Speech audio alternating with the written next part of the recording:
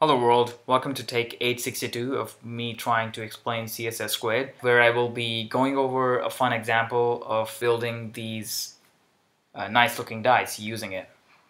This video is going to be a little rough, so please forgive me of the errors and the pauses, and we are ready to get right into the content. So we have an empty container here. With CSS Grid, we can define tracks. That is, we can say that it's going to have a certain number of columns and rows. We can place items into these cells. The grid system numbers these column lines from left to right and the row lines from top to bottom, using which we can say that a particular item is going to start at line 2 and end at line 4, start at row line 2 and end at row line 4. We can also say that it ends at row line 4 but spans 3 rows. So every grid line can also be accessed with a negative number. It's useful when you are not sure how many column lines there are but always want to access the rightmost or the bottommost line.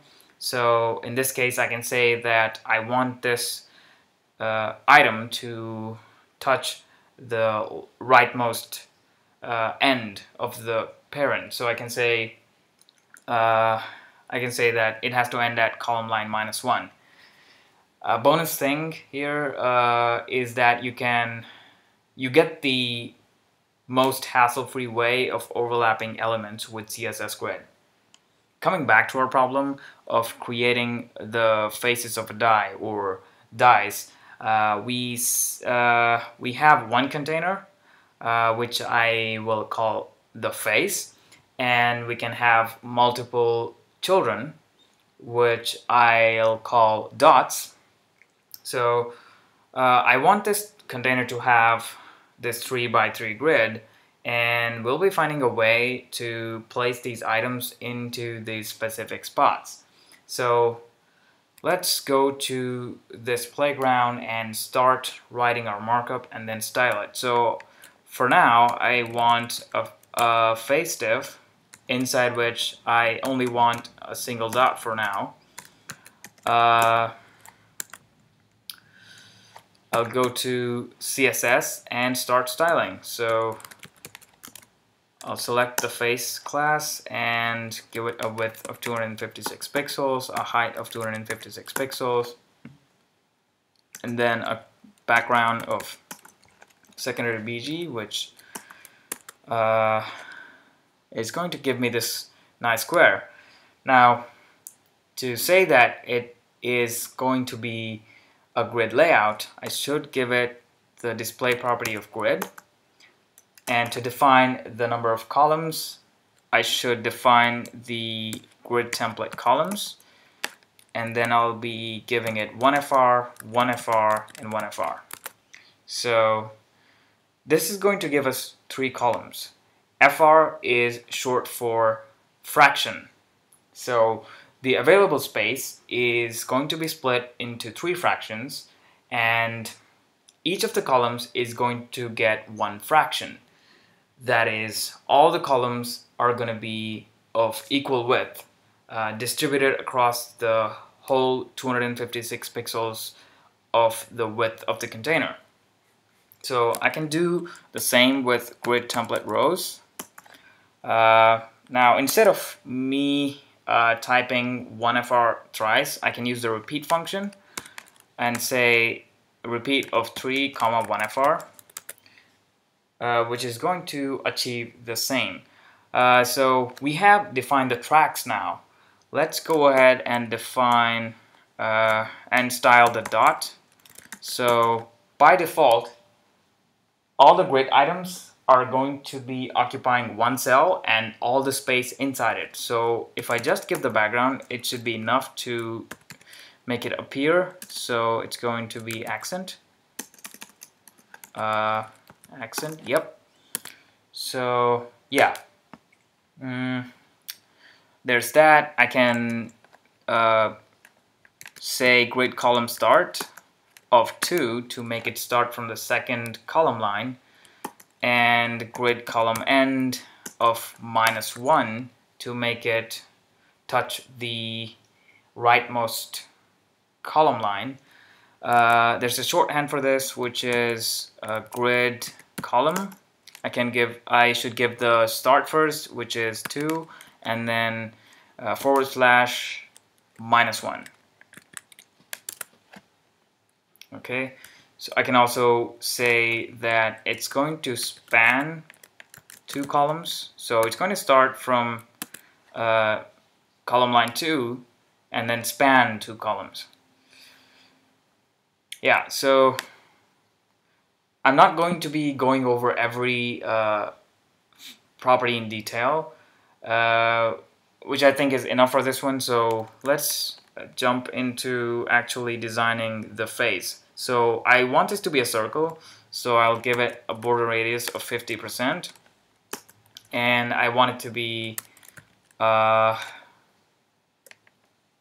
okay, so that was 50%, and I want to explicitly define the width and height to be 32 pixels. So you can see that it's going to hit the left and the top of the cell. I can say that justify self of center to bring it to the horizontal center of the cell, and another property which is align self of center to bring it to the vertical center, which is going to give me this. So there's a shorthand for this one too, which is place self of center.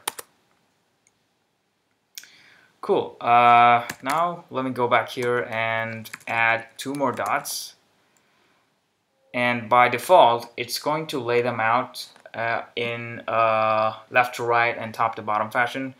Now I need a way to place these dots in the respective cells. That is, I want them along the principal diagonal.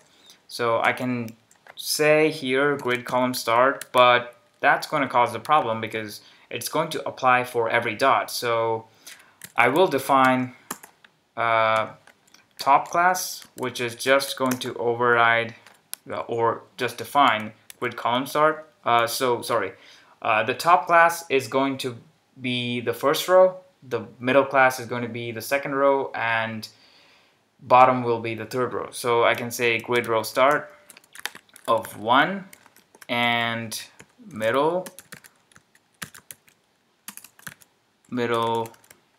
is going to have grid row start of 2, and dot bottom is going to be grid row end of -1. I could have also done it by using grid row start of 3, but this is going to show you that even this can be done. So in a similar fashion, I've also defined the left, center, and the right, which is here. And now, using these, I can come here and give it these classes. So this is going to be left and top. I know by default it's going to be there, but I want it to be explicit. So this is going to be center and middle, and this is going to be right bottom. Cool. Oh, I forgot to give the border radius, which I'll do right here. So I'll give it border radius of 12 pixels. This is what we saw in the presentation earlier. So I think that's gonna do it for this one. I recommend that you try and design the other faces of the die, and happy gridding. Thanks for watching.